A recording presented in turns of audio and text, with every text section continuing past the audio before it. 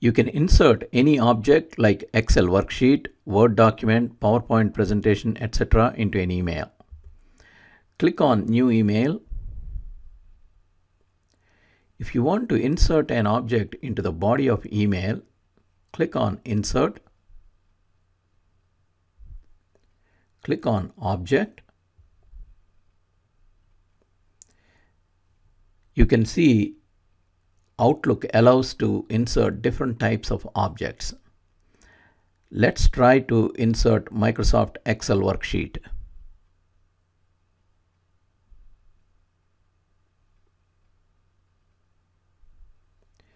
Click OK to embed the Excel worksheet into body of email.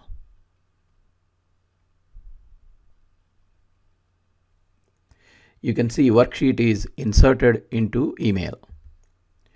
You can type any data into Excel worksheet the way you normally enter data into Excel.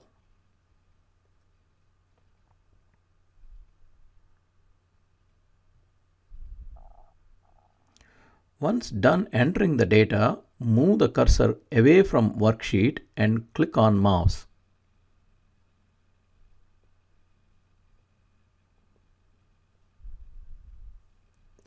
You can see Excel worksheet is shown as a table now.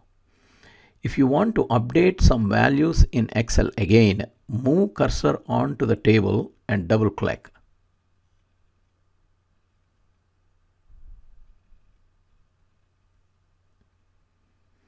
You can see the worksheet is open and you can make any updates.